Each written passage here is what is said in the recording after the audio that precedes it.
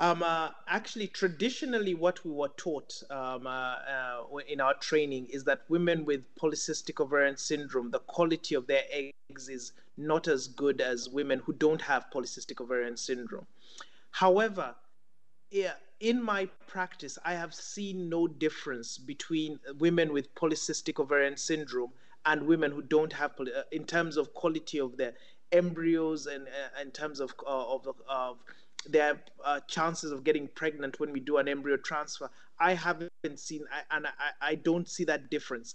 And in fact, with women with polycystic ovarian syndrome, I say that there's a silver lining in that we collect more eggs from them compared to women with normal ovarian reserve.